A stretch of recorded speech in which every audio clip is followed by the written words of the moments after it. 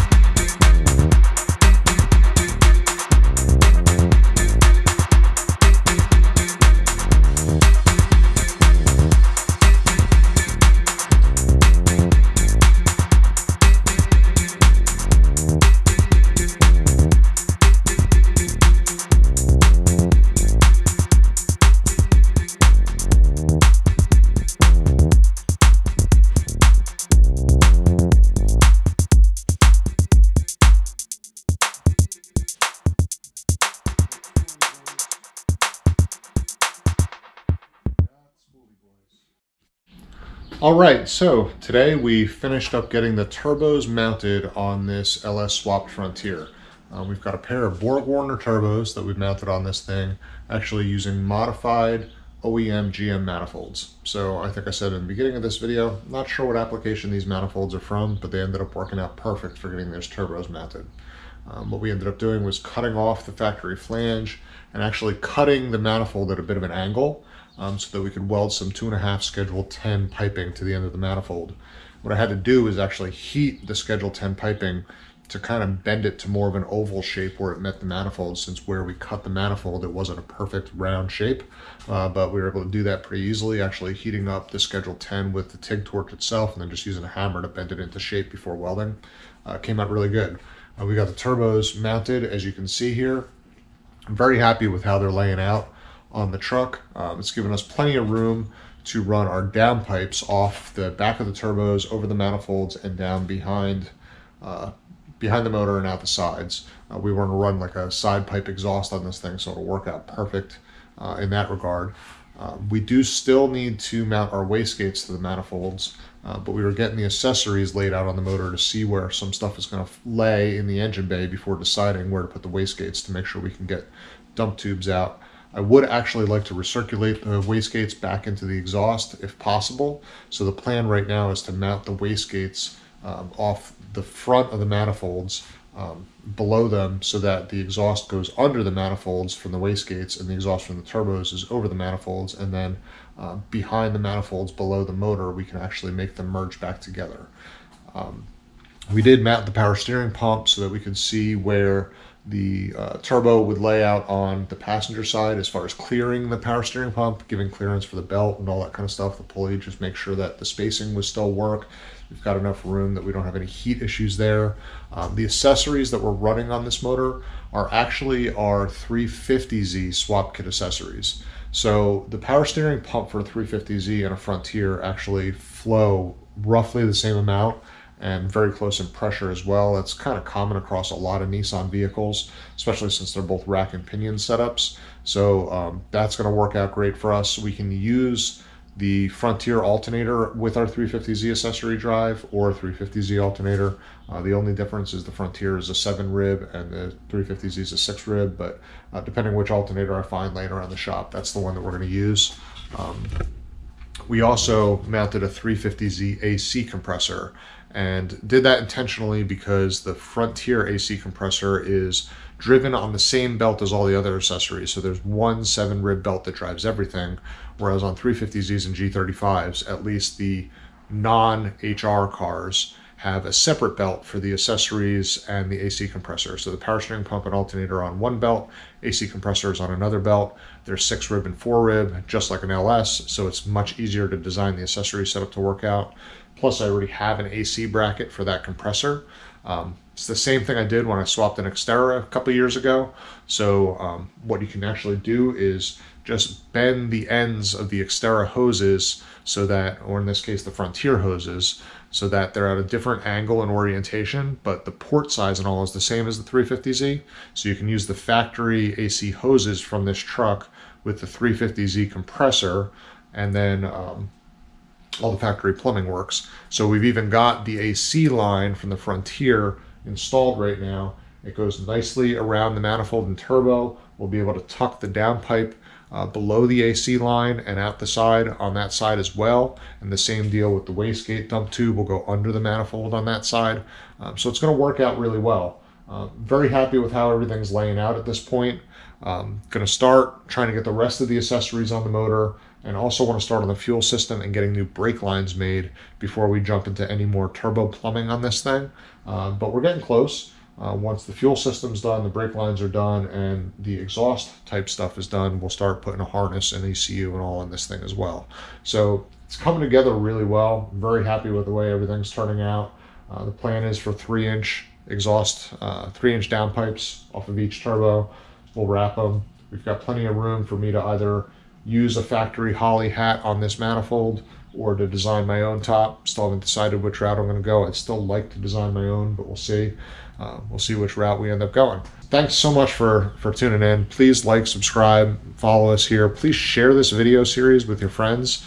You know, if you find it interesting, hopefully they would too. We appreciate you guys tuning in so much. Thanks for watching. God bless.